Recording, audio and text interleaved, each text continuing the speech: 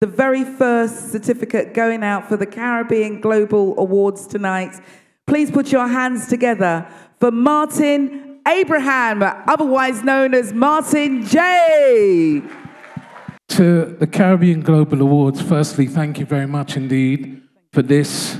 Michaeline, I've known for a very long time. It's absolutely fabulous to see a night like this. As Elaine said, I'm not going to be here for the entire evening. I just wanted to make sure that I was here to acknowledge this recognition. Soca music is such a happy and powerful music, and it's so underrated. And I was fortunate enough to be given the opportunity to go on Choice FM and represent the entire Caribbean.